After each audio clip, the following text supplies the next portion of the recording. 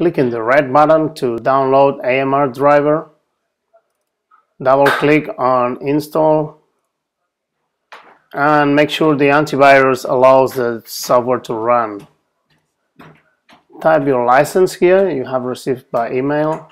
It's normally your email address. Install and type the customer ID. That's between your customer and you. There's nothing to do with AMR.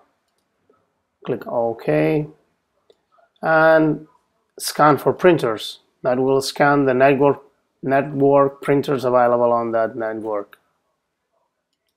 And that's it. Let's one more thing and check the red icon here. Double click on it.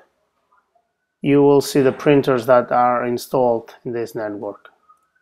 Okay, thank you for watching.